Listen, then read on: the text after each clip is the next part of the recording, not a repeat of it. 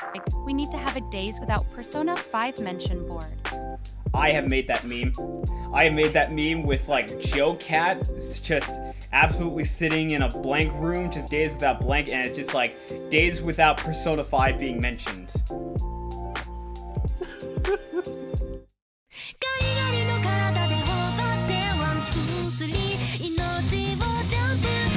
Hello everyone, and welcome to the Odd and Colors podcast, the podcast where Marco is still continuously bleeding out. I'm your host, the skeleton with machine gun nipples, the Sozo-sha. Today I'm joined with the crocodile who continuously eats hash browns and mistakes them for eggs, Rashi. Hello everybody. And today also with me is the rich girl who continuously puts her money into shit that she shouldn't be doing and instead gets hoodwinked, Smug. I exist. Perfect. So yeah, today we are here to be talking about Marco and the Galaxy Dragon, which is a game that I have found out about, I want to say since 2019 or 2020. And it is, for lack of a better term, a homeless person's fever dream of a visual novel, and it's absolutely one of the best games I have ever played. It is definitely its own. It is something, all right. 4 or 5 years ago, and I still remember some of the insanity vividly. Yeah. I considered putting on, like, I considered just, like, having us re-watch some of those highlights and everything, but then I was just like, wait, hold on. It's just like, what if we just do this by memory? Oh, this is gonna be fun. Yeah. Out of curiosity, I am probably the only one who has an answer to this question, but out of curiosity, before I stream about it, did either of you two hear about this game? No, I have not. Myself, personally, no.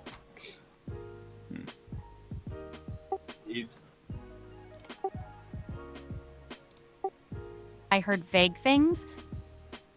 Vague things, okay. Your stream. Yeah. Yeah, okay, so when it came to this game itself, I did not necessarily, I can hear myself on your mic, dude. Yes.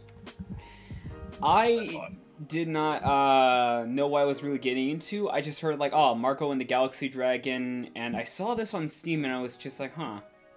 And then it was just listening to the opening, and it looked and it sounded like pretty cool. I didn't really even know what I was getting into, but I was not going to outright buy it, because it was a visual novel, and I don't really care too much for that. And then I saw they had a free demo, and I tried it out. I was just like, alright, look, I'll just give it a shot. If I don't like it, no harm done. Right. Almost 2.5 hours later, I'm like, I gotta get this now. Now! It's like, it sings to me. It just sings to me. And I was looking like, hey, and then you came up to me when you started streaming. It's like, you want to check this out? Yeah. I think I was at like work when you did the first stream, and I was like, what's the harm? And then I saw that. Then I saw the first intro, and I'm like, okay. As soon as you think you have the story figured out, it will instantly jerk 90 degrees to the right and run at 100 miles per hour. You think you got things all figured out, and then wham! Short-ass machine! Most things describe themselves as random, and that usually just means meme banana, but no, this is the first game I would say is literally so random you can't predict it. It is the definition of the Purple Eyes quote, "If it's about bridges, forget it. I dig canals."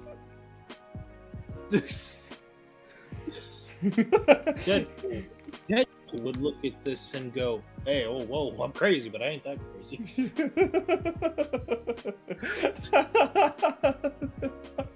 Shimotions for Dragon Ball Z Abridged. Okay, kinky we can handle, but we're not being paid for crazy.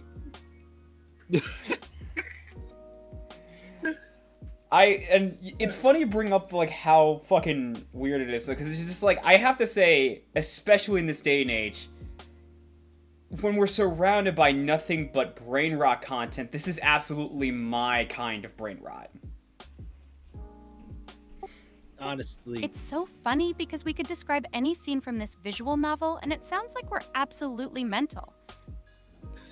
Yeah. Hey, you remember that time a little girl finished her piano recital and got robbed by clowns? hey, remember the time that a lady was fighting zombies and then just OD'd off drugs? Remember that time, Short Stack and a fucking dark-skinned alien from another planet and whatnot decided to have a fight, and it led to them just disembodying their heads and fighting regardless with lasers and everything? Which, fun fact, yeah, none of what we are saying is in any way, shape, or form completely, like, it's not even, like, remotely made up. All of this shit happened. You remember that time a doctor started having a weird orgasm mid-surgery? I couldn't make the shit up if I'm trying. I am sad that I lack the talent to make this shit up. It's saying something when the literal child mayor is the sanest thing. Yeah. It is saying something that a person with a calendar for a head is the least weird thing you are coming across in this. It is saying something when a fucking Vespa that can turn into a robot is the least weirdest thing you are coming across. No, I don't know now. That calendar virus thing was pretty fucking weird. Oh yeah, the virus thing was pretty weird, but there is just, later on, there is just a calendar just chilling in a room, drinking tea and watching TV. It is never questioned. It is never brought up again, but it happens. There's so many things in the story that they just don't explain at all, and it just exists, and you have to accept it. Cat mech. Yeah, cat and a Metal Gear. A fucking intergalactic deal broker, just as a mouse in a fur coat.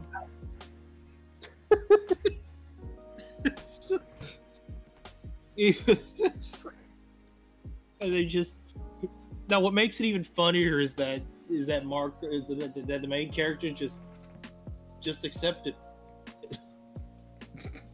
That's just what makes it better. Yeah. There is an alligator that buys slaves, and he's not the bad guy. By all accounts, he's just kind of a thug. That's it. That is. The only one taking things seriously is the literal overlord. One of the antagonists is a little girl who wants to be bullied.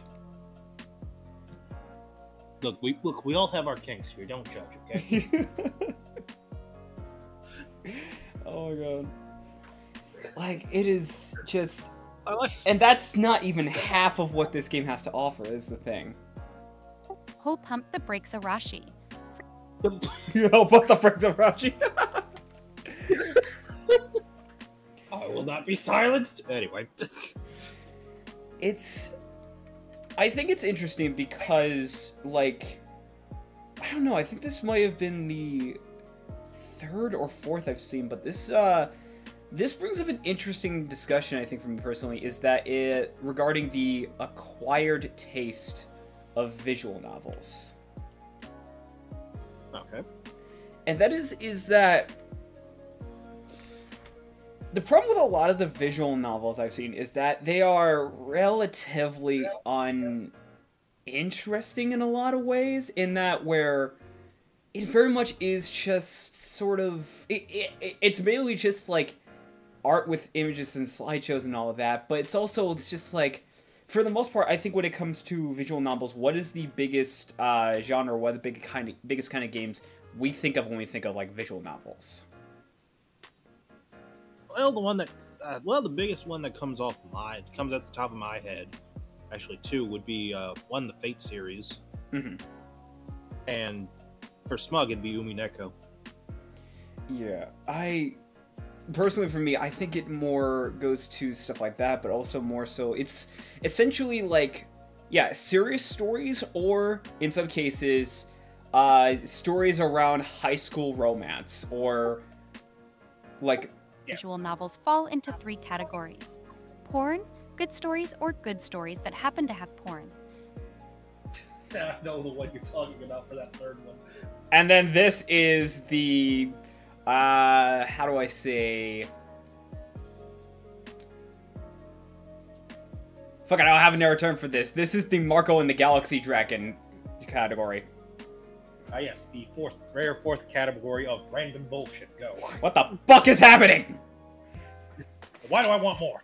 Yeah, because I think, aside from, like, the bigger name titles out there, like Clannad, like Fate, like even Majikoi, like, one of the biggest visual novels that has gotten attention in the last, what, 5-10 years or so, by all hands down, Doki Doki Literature Club. Yeah, that sounds about right. Yeah, it was, by all accounts, like, everybody, when they were going into it, thought we were just getting a slice of life high school romance comedy and stuff thing, but then the rug got pulled under our feet, and then we saw Logan Paul in a high schooler's fucking room with a camcorder. You're not wrong, but damn. Yeah, and the fact that it just got more and more depressing and worse from there, it's just like, yeah. And then outside of that, another visual novel I can think of, top of my head, Slay the Princess. Yeah. Which I honestly think is one of those visual novels that I think a lot more people could flock to, due to it being a choose your own adventure kind of game, and the layers of detail it has within. And Slay the Princess is such a good romance story too. Yeah. Yep. Also helps when you have, I know it's like you have the one guy doing practically the entire cast, and that just helps add to the comedy. Yeah. It's like, it's just 2 actors going all in the booth. That's it.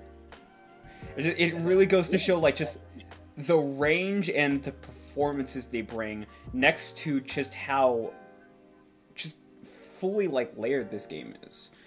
But that also, in my terms, I think Choose Your Own Adventure is sort of, in a number of ways, an exception to visual novels, because, much like with Marco and the Galaxy Dragon, there is a big overarching shadow, and that is the downside of visual novels, and that is basically essentially what Telltale Games went bankrupt for.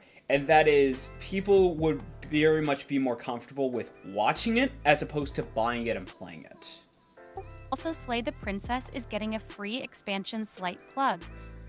Yeah, it is. And I can't wait to check that out, and I'll have to make a podcast episode talking about that soon. And going on to that point about rather watching it instead of playing it, yeah, that is a fair argument there, especially given how. Well, it's funny you brought that up, and considering Fate does do stuff like that, where you don't want to play it, it's gonna be confusing, but you can watch something like that. Yeah. And it just. Ooh. But yeah, I see what you're talking about. Yeah, and it's, I mean, it brings up an interesting question in terms of, like, no, go ahead.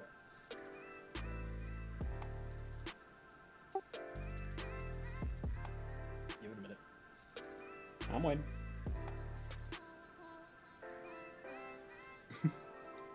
And Telltale Games dug their own grave too, because the choices never mattered because they had a main plot line to follow and had to force you to. I would, okay, ultimately wouldn't say that because, yes, the choices in some cases actually did matter, especially when it came to The Walking Dead. Like, a lot of choices genuinely did matter, and they did change up the progression of the story and how your experience was. The biggest problem was not whether or not the choices mattered and everything. The biggest problem was that a lot more people, from what I could tell, essentially were more fine with watching streamers play it and agreeing with their choices, as opposed to going out and buying the game. And that is what I think shot them in the foot, is that ultimately, at the end of the day, like, because nobody outside of certain streamers and content creators were buying it, it was just, while, you know, admittingly, yeah, at first, people were more than willing to go out of their way to buy stuff like Telltale's The Walking Dead, The Wolf Among Us, even the Game of Thrones and Batman Telltale games they did. Yeah, In Season 1 and 2, sure, and 3 onwards? No, disagree. Yeah, I do think that there is room there to definitely debate on that, because it's... I do think that very much there are some games, and especially, like, I think one of their divisive games that they've made is, and an example of, I think, why sort of they started to decline in terms of sales, is Tales from the Borderlands. Because it was targeting two different audiences. It was targeting people who were going for the point-and-click type of quick-time event Telltale games that they were wanting, but also it was targeting people who were coming from Borderlands. It was sort of the Persona 4 Arena situation where you were targeting two different demographics, and it was for a specific niche. right. And...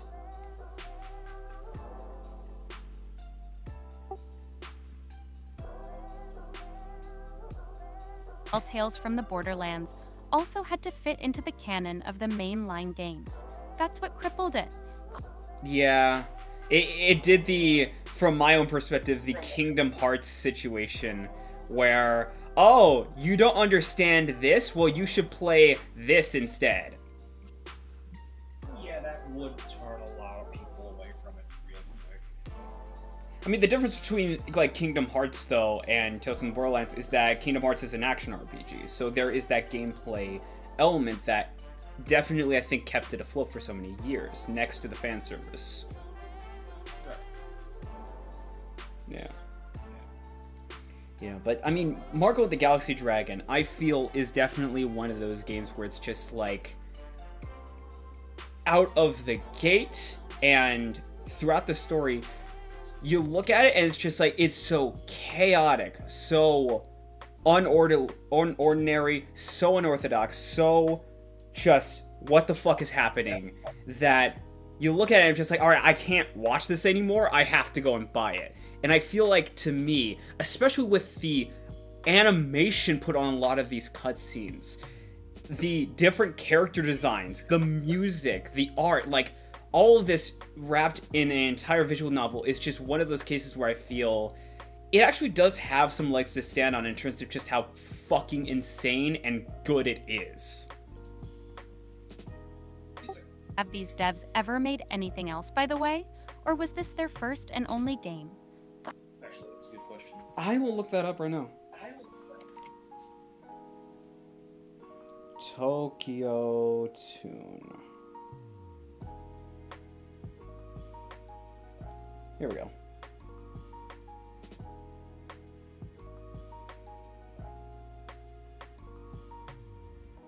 Oh wait, this is a fucking porn webtoon site. Here we go. Well, that's not necessarily a good sign. Wait a minute.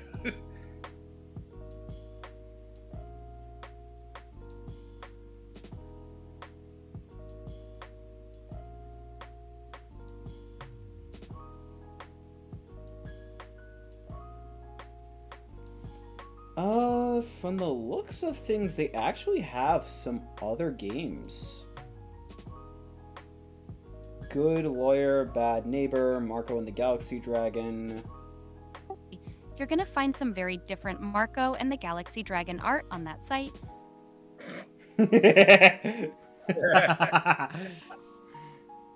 Yeah, so they do have other games that under their belts.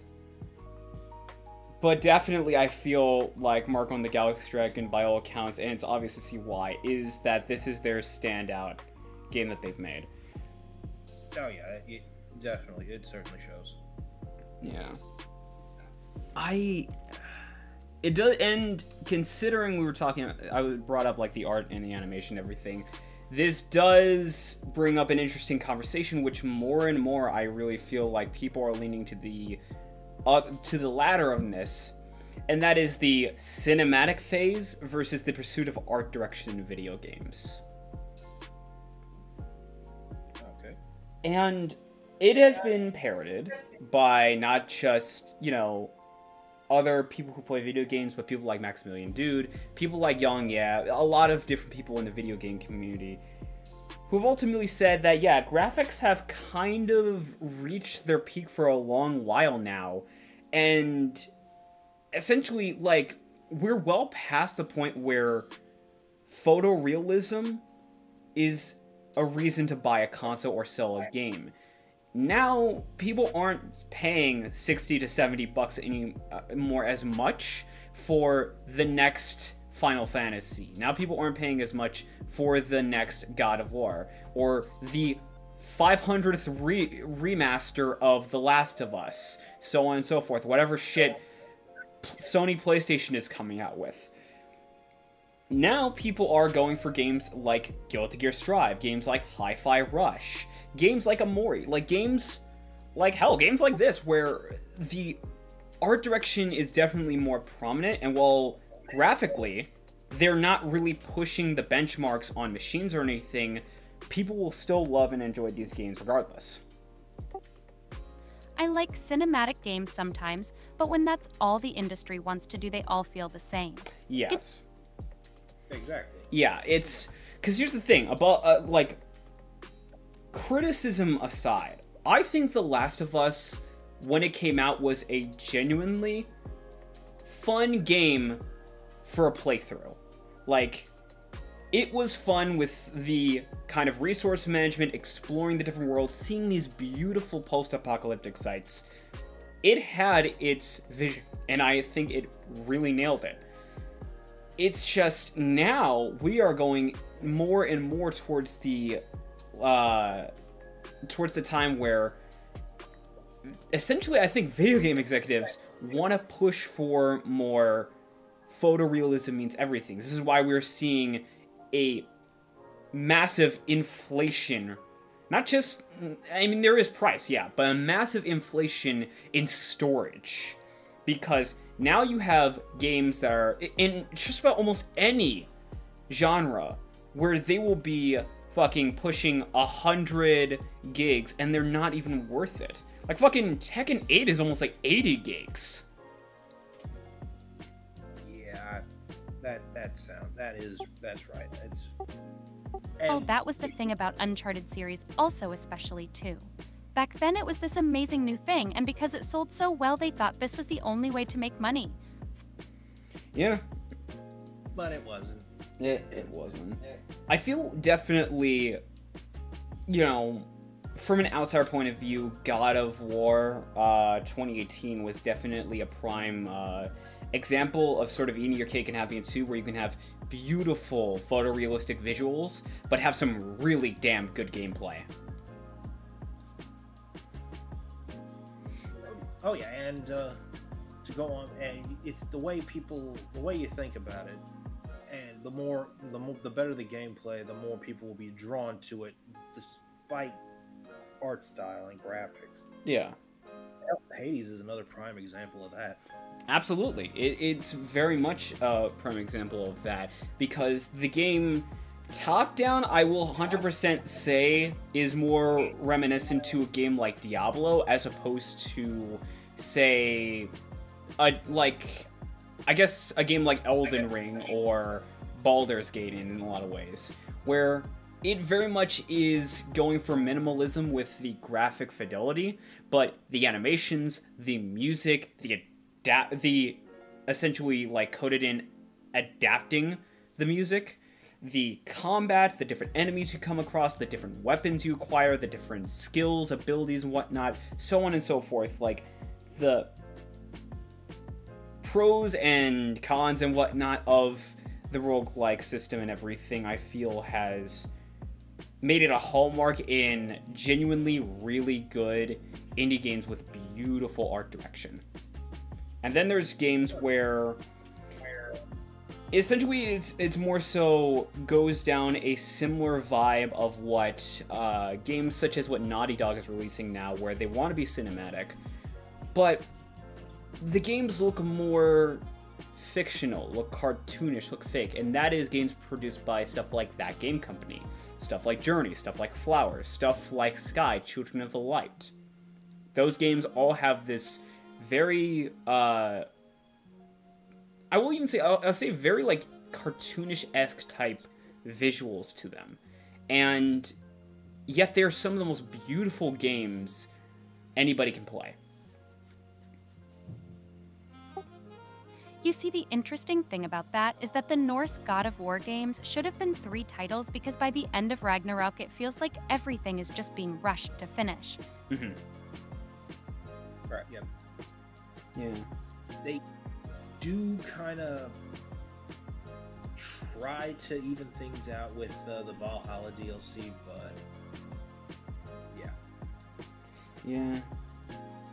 I mean, and regarding the whole, like, cinematic phase and the amount of people who have been in defense of this, I have said this already, but I'm going to say it for public for the people to hear, and that is, I genuinely 100% believe, without a shadow of a doubt, the people who are showing for this, people who are going out of their way to go, now, like, graphic fidelity is very important in our video games. We need to have these visuals. We need to have these high-res visuals. We need to have photorealism. We need to have 120 frames per second, so on and so forth.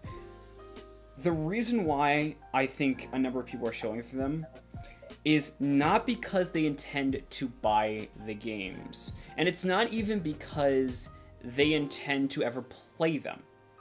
I think it is 100% because these people want to watch these games as movies.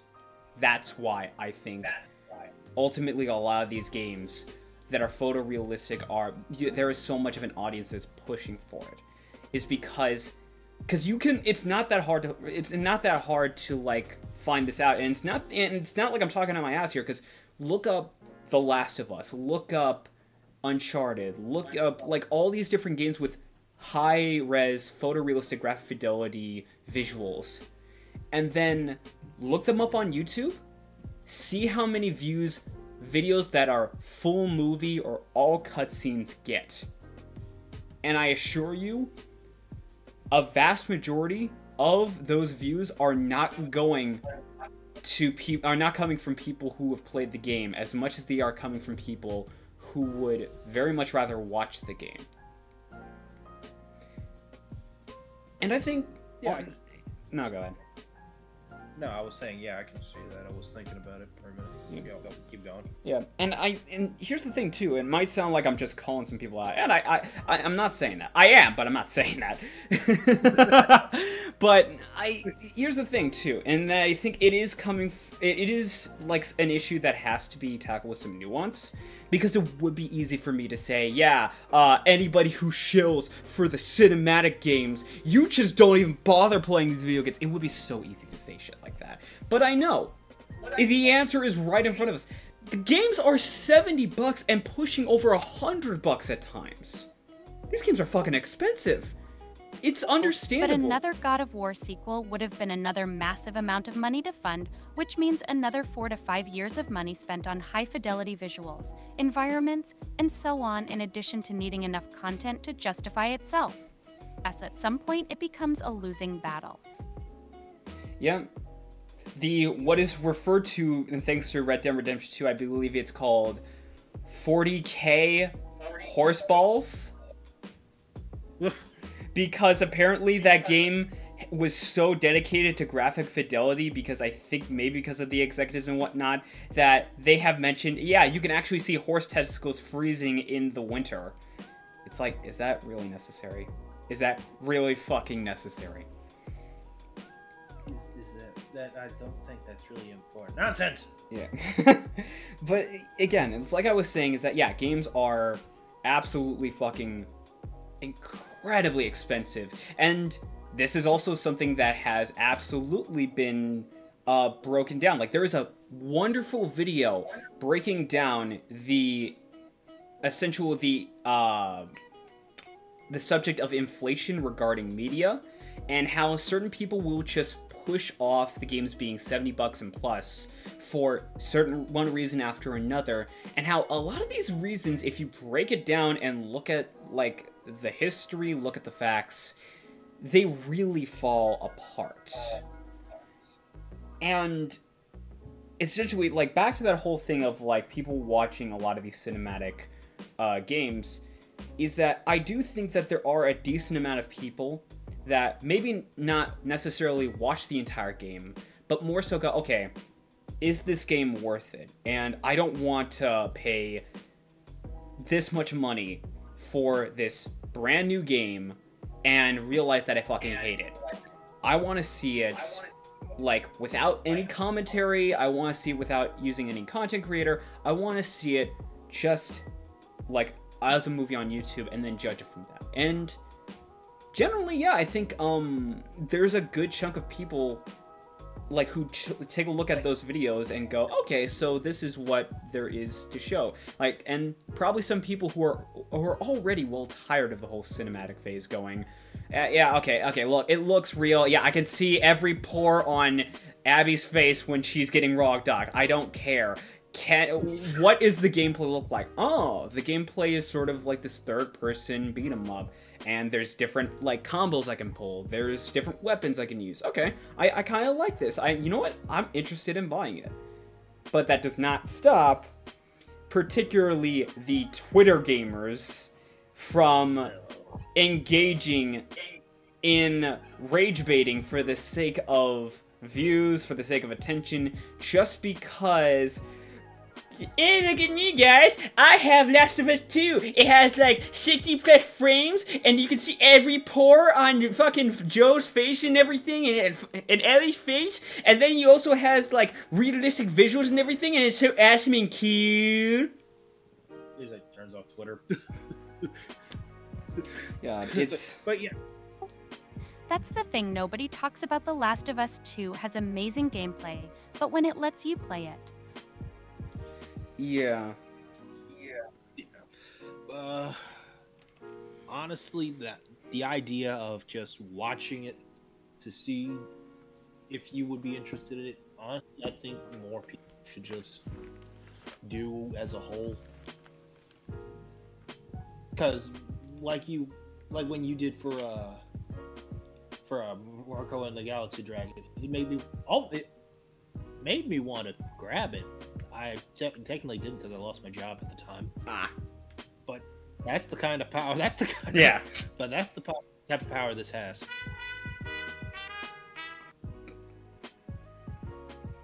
But yeah, you see where I'm going with this. Yeah, I see where you're going with this. Yeah, privileged bias aside. Yes. Also, side note. I think one of the most flawed arguments will always be, well, games were $90 back in the early 2000s, so you should be happy they're $70 now, not realizing inflation exists or the change of currency. Yeah, games were not, and I speak this from somebody who grew up in the 2000s, games were not $90. They were $60. And a lot of the games, this was well before DLC was a major thing, so a lot of the games that came in packages, top price, it went from $50 to $60 essentially for video games. They were absolutely cheaper. That's not even a contest. Source of proof, I was fucking there in the stores buying games. Yep. Yeah. And then I remember those days. I remember those days before that became a big no-no. Also, without game updates, though, you were screwed if it didn't work. Yeah, I think, isn't that what also happened to stuff like Kingdom Hearts, where it's just like it had a lot of issues starting out, and then they came up with like Final Mix, which had a lot of patches and whatnot to the game. Oh yeah, and it wasn't until unfortunately Final Mix at the time was Japan only. Yeah. Yeah, essentially with new content. Yeah. I don't know, it's just like, I mean, we also have to take into account that the gaming scene from the 2000s was vastly different compared to what it is now, because now, like, so many companies in the industry are pushing for digital releases instead of physical releases. Like, because here's the thing, we are never going to be able to get another Dance Dance Revolution nowadays, because instead, I mean, we might, but instead it would just be something you would have to buy a console for, buy a console-specific webcam for, and then move around just on the space, because that's what it got replaced with. Dance games like Dance Dance Revolution and Pump It Up got replaced more so on home releases with stuff like Just Dance. Yep. Yeah. And then Gaming didn't start becoming mainstream, ironically, until Uncharted 2. When that game showed that games could be more than just games, but these big-budget cinematic experiences. Yeah, I think a good way I think I could describe it is like Uncharted to video games in the mainstream is like Scary Movie to the satire movie. In that, Scary Movie is a really funny movie. It is absolutely a funny movie, and it's genuinely some of the best like satire I've seen. But that in and of itself led to some of the worst schlock we have gotten for parody movies and satire movies, which has collectively been referred to as the movie, and has gotten so much rightfully justified shit for it. Yeah, I still remember Superhero Movie. Disaster movie. Fuck that shit. It's just... But yeah, that is my point, definitely, where it's like Uncharted, definitely playing it, not even having any not having any really expectations going into it. Uncharted 1 playing and going and finding like the treasure of El Dorado and everything. Oh, this was fun. Like, it was just like, oh man, this is kind of like Tomb Raider, but on PS3. And I was really interested. I liked the puzzles. I liked like how it utilized different shootouts and whatnot. I liked the story and the characters. I thought this was a really good game. And then Uncharted 2 came by, and I was just like, honestly, this is honestly kind of better. I like the characters. I like the story, and I really like. I love the visuals of Shambhala in Uncharted 2 so much, and that final boss fight is just, yeah, I love it. But yeah, it is sort of the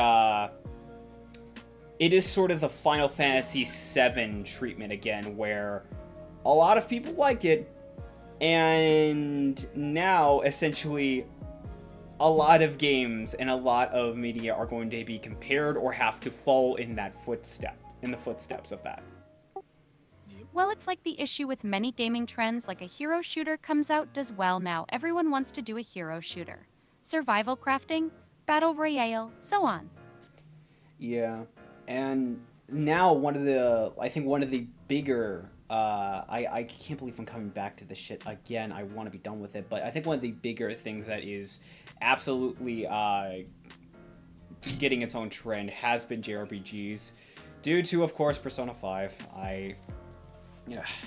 One day you'll be done with it. I really hope one of these days I can be done with it, because, I mean, like, it did significantly well for itself, and it had so many collaborations, so many ties and everything, that now, like, a lot of games in the JRPG scene are being compared to it. Some games in JRPG scene are taking inspiration from it, so on and so forth. And it's like, you know, I get it. It's game itself is not bad or anything. It's not really that bad. It's not even like one of the worst games I've played or anything. But ultimately, it is just a case of like, there is other avenues to, like, look, there's other avenues to go down. This is why I personally think games like Marco and the Galaxy Dragon, I think personally, are really good regarding that, because it really didn't feel like it was trying to be like, insert blank here or this other game. It really felt like it was trying to be its own thing while having so much fun doing its own thing. And boy, did it deliver on that. Like, we need to have a Days Without Persona 5 mention board. I have made that meme. I have made that meme with, like, Joe Cat just absolutely sitting in a blank room, just Days Without Blank, and it's just, like, Days Without Persona 5 being mentioned. Oh, man. But, back on topic, because we're getting off topic. Yeah, Marco and the Galaxy Dragon, I think, is, like, really interesting regarding its art direction, because, yeah, on the surface, it can look just like this atypical anime-esque visual novel.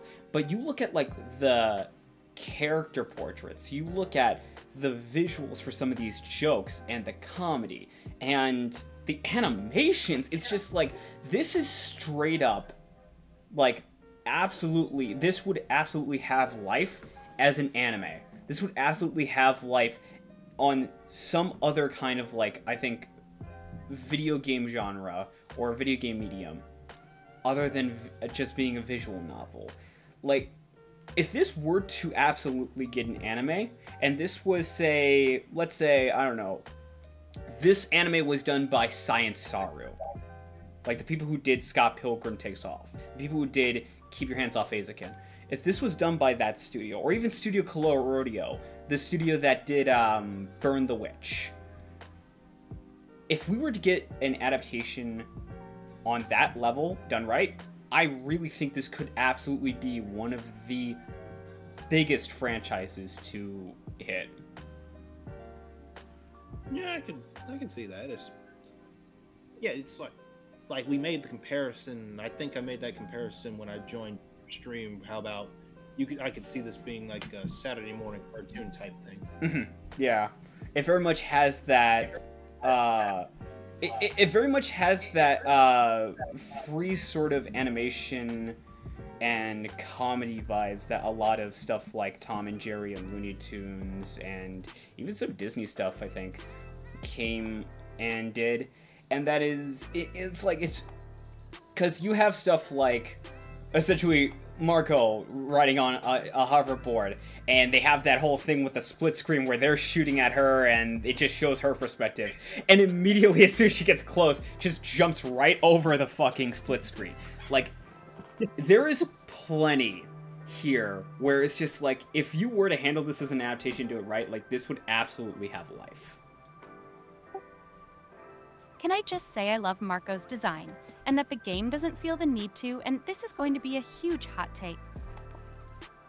It doesn't feel like, oh, she's an adult woman, gotta give her tits. Yeah, that. I don't even think she's like, honestly, I don't think most of these characters, I could be wrong on this, I don't think most of these characters are supposed to be like adults, though. Because I don't think, like, Marco, I think, might have been, I don't remember how old Marco was, but I think what essentially, like, what I would say about the character designs is that it doesn't feel like it has to do sort of the, how do you put it, Cool Kyoshinja-esque kind of designs, where if the character is a kid, we have to absolutely make them look like a kid. If the character is an adult woman, we have to give her giant tits on some level. Like, a lot of these characters have sex appeal, but it never really feels like it's constantly forced in your face. It doesn't feel like they have to address their characters' ages because it's irrelevant. Yeah, like, none of these characters fuck. None of these characters fuck. Like, there is an entire scene where they are on the beach in swimsuits. There's an entire scene where they're on the beach in swimsuits. Fucking, one of the characters has a bikini and Daisy Dukes. It's just there because, oh, we're going to the beach. That's it. Marco's mom does, though. Wait, not on screen, though. But you know what happens. Also, she survived how? Don't worry about it. I feel like that's the thought process going through this entire game. Just don't worry about it.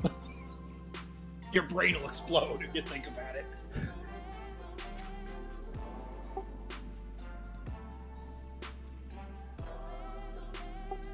A family trait is just undying, like with Marco bleeding.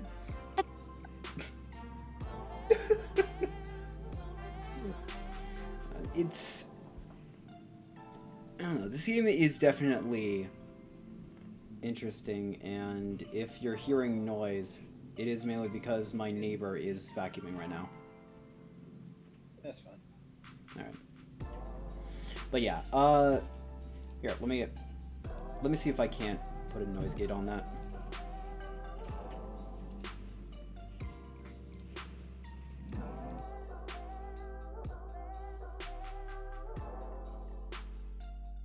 Alright, that should be better. Alright. Anyway, yeah, what was I saying? Right. So, when it comes to, like, the character design, I think it is definitely, like... It is interesting, sort of, the creativity, while in some ways I would say limitations that they have regarding this, because they wanted to make sort of, like, a high school... comedy, sort of chaotic brain rot story, sure, but they don't really, like, here's the thing, it's like a lot of these designs, a lot of these outfits the characters are wearing don't feel unconventional. They feel very much like if you were playing a normal visual novel, they would not stick out too much. A lot of these character designs feel much like it works with that, and then it also, in some cases, subverts expectation in a number of ways, with just its comedy, its timing, its usage of sometimes physical gags and whatnot. There's, like, I mean, you have a character like one of Marco's siblings who looks like a girl, who looks like a, like, sort of, what's the word I'm looking for? Like a jock girl, essentially. She's wearing, like, this giant jersey and everything. Like, wears black. You have her, and you have a scene of her just shooting zombies and just roiding out. And it's just, like... It feels like, you know, it feels sort of subverting the expectation regarding the character designs, and I like that. Right. It's like that. Marco is also a Super Saiyan Dragoon. Now, whether I am making that up or that actually happens, play the game. Yeah. Yeah, it's that breath of fresh air you expect after so much. Yeah. Yeah, and also, like, the fucking... the fucking skeleton has bomb tits. Whether or not I am making that up, play the game. Don't worry about it. Just play the game. Yeah. Just play the game in general. And then, I think, I know we haven't really talked too much about the story, but...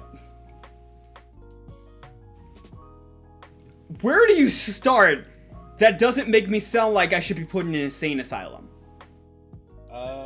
Yes. Exactly. Oh my god.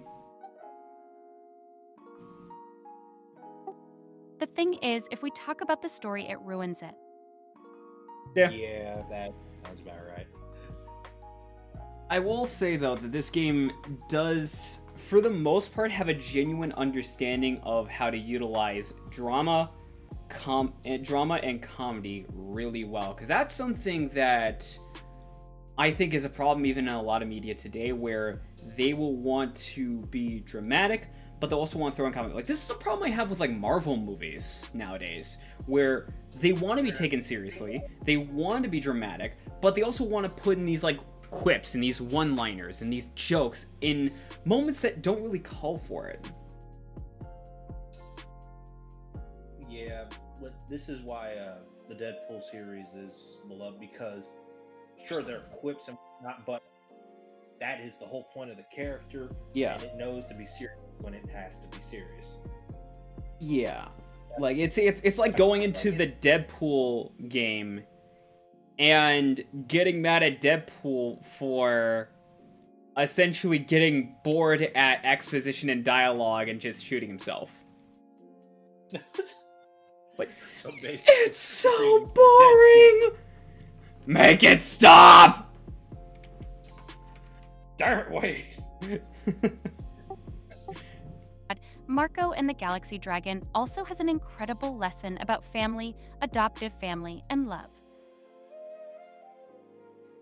Yeah, the incredible lesson. Remember, if your slaver is an alligator, you too can have a place. You too can have a happy family. I know what I said. The dragon, you lunatic. Alright, the other message. Remember, kids, if you have a serious injury, just bleed out and you'll get a cool dragon arm. While you're at it, stare directly at the sun. You might get superpowers. Now you know somebody's gonna actually do that. Look, if they were actually going to do that, they were not long for this world to begin with. This is just natural selection. I want to see where this goes. It's just popcorn.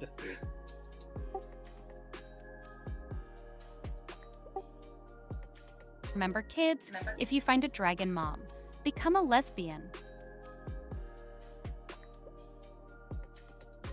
Yeah, but, Ronnie, I think I mean, in order to, like... Silence got me fucked up. Yeah, so I think we should sort of, like, close on this with more so. Honestly, the question of whether or not this is going to get a sequel or other projects. Now, call me crazy, I don't think this will get a sequel. It's very finalized, if it makes sense. The way everything is kind of wrapped up. They did leave the door open for a sequel, though. The problem with it being a sequel in my eyes is very much the Hangover 2 symptom. And that is, we repeat the same shit over and over again. And granted, don't get me wrong, if we're getting more of this kind of comedy, by all means, but do we really just want to get Marco and the Galaxy Dragon 2 to play Marco and the Galaxy Dragon 1? Do you really want to get Overwatch 2 just to play Overwatch 1.5? No, you don't. Yeah, you don't. You get a sequel to get a sequel. Yeah, this is why, like... Again, back on Persona. Like, Persona 5 Strikers. This is why I have said it worked as a sequel, because it didn't just do the same thing over and over again. It continued the story and took it in a different direction than it initially was. A direction which I think actually was a lot more nuanced and a lot more interesting compared to what it was initially doing. But that's okay, again, because it's a sequel. It's a continuation, and it's taking this subject that can go in a lot of different routes and doing going some extra routes instead of just acting like that was the only way to go about it. It feels like if you have a sequel, they'll start explaining more stuff about the world, and that ruins it. Yeah, I kind of feel like... Regarding other projects, I kind of feel like this would be good as sort of the... Is sort of the, like... Essentially in, like, regarding Japan...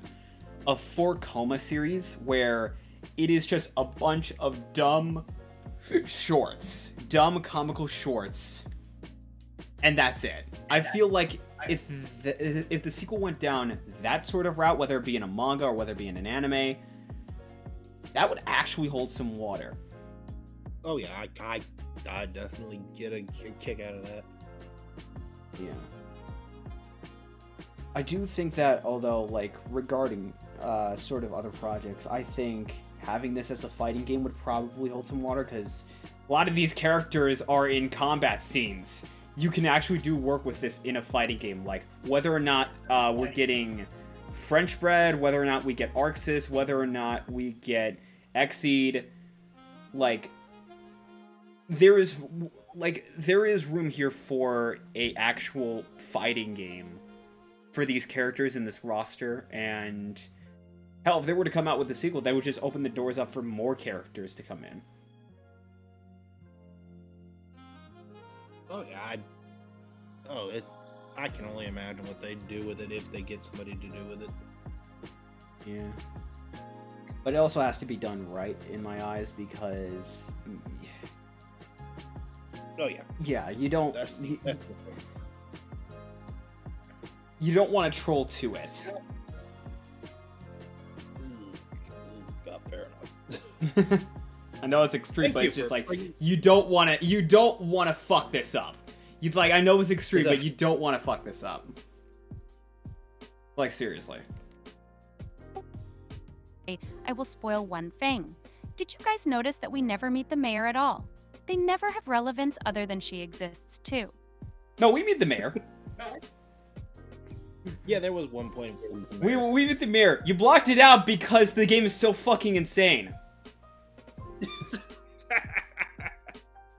And that's a valid reason to block this shit out.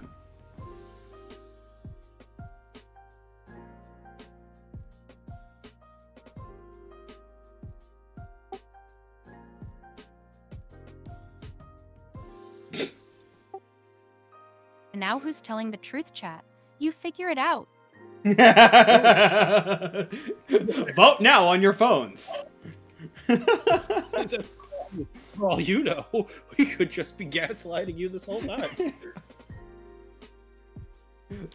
By the way, at the end of the game, Marco essentially kills the heroes and becomes the main villain.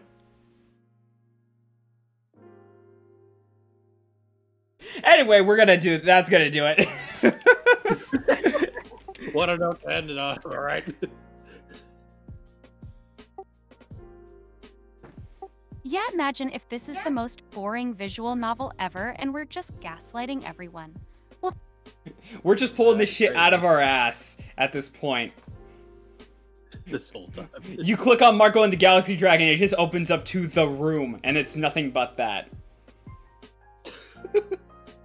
But no, we do highly recommend Marco and the Galaxy. Absolutely, and if anybody is interested in getting the game, let me look this up here.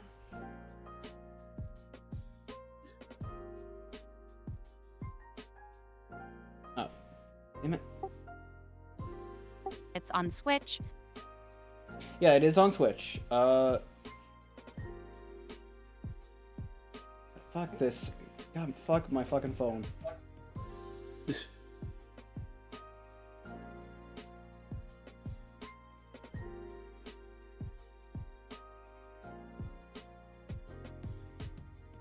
Okay.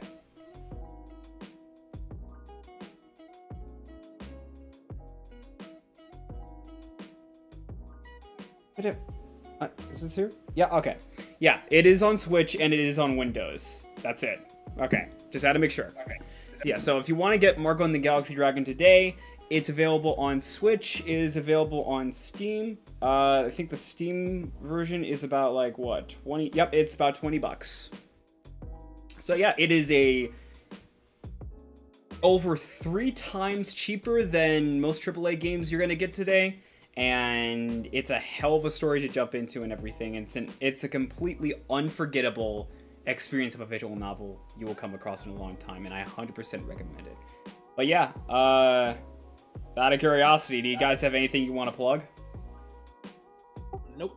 There's a part in the game where everyone gets weirdly obsessive and tries to body snatch each other, which is made up by parasitic love bugs that take the form of random people.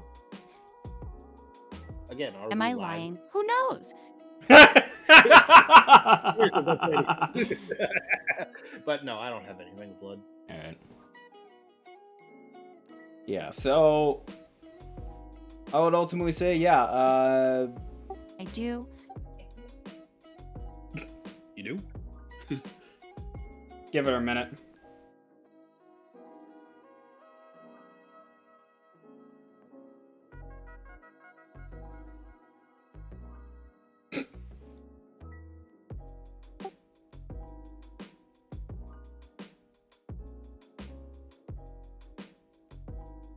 Pray for me.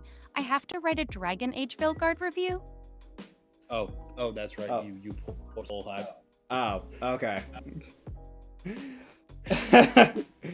In the meantime, yeah, I have, feel free to check me out on twitch.tv/cafeautumn.